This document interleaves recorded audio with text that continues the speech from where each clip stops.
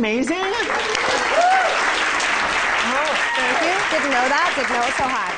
Did you literally think you were going to be on stage as an opera singer? Like, hi, it's a ho. No, my parents wanted me to be an opera singer. So you actually checked off voice major? Yes, and I went, and all the girls in the china flats and the scarves and the lozenges. So much.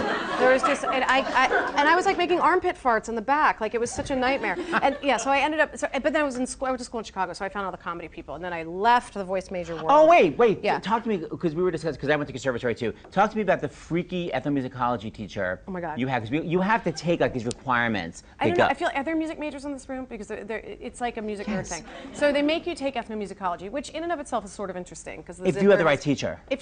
Fair enough. And this was like an intro course thing. And again, like the zither has a lot of interesting notes, and the Indian scale has a lot of notes, whatever. But we had to sit through this horrible, boring lectures, and this guest lecturer came in, and his expertise was that he sings overtones. So he's physically capable. He'd studied all over the world with the Tibetan monks how to sing one note and have the overtone hit at the same time. Okay, fine. Super fascinating. I'm sure you all have your massage table chants at home, whatever. But that's a lot of that. But that's all fine. But this man's discursive style, like his presentational style, he had to feel the spirit. So he could only do an overtone based on his study and prayer if it hit him in the moment, and that happened to be in the middle of a lot of his thoughts. So he would describe these overtones, and he would say like a lot of, and he was a very boring speaker. And imagine 300, college freshmen in a big lecture room. So a lot of people wonder if I'm capable of this because of some kind of anatomical.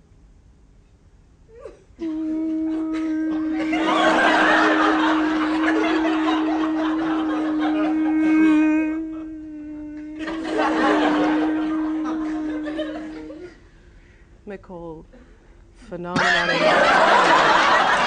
It was the most. So that was the moment that I decided I had to leave. I had to drop out of music school because I was so convulsive with laughter, and I was basically asked to leave.